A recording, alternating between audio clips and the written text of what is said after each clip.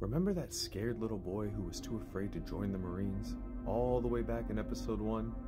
But what if I told you he's about to step up and fight the world's strongest? Let's talk about it. So I just have to say, the One Piece manga has been on fire lately in my opinion. So many crazy things are happening so fast, and I love it. One of those absolutely hype things going on is Garp on his way to Blackbeard's island to free Coby.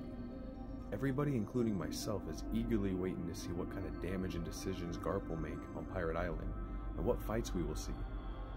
And as hype as I am to see Garp beat some people bloody, I'm more interested in what part Coby will play.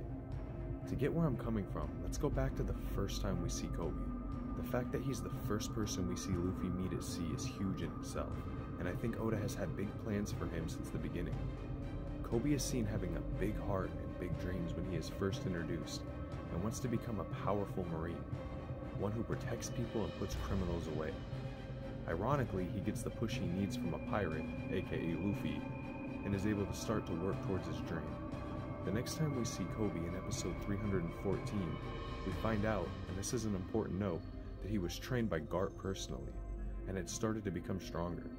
I say this is important because of the parallel of Luffy being trained by Garp as well. Luffy has stated multiple times that his grandpa's training was brutal, and a lot of times worse than what he has thrown at him from other enemies, not to mention Garp's strength rivaled Roger's. We see the brave spirit that Coby has when he stands up to Akainu and Luffy at Marineford. He is truly willing to lay down his life for others, and has a strong will. We see Coby learn about hockey and grow stronger, eventually becoming a captain.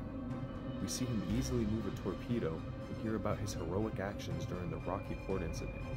We see him get huge missions like intercepting Boa, and it is clear that he has become a strong and trustworthy Marine.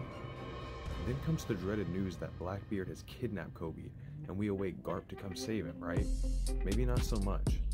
So my theory here is that Garp will indeed free Coby, but Coby will end up having to save Garp and show his strength.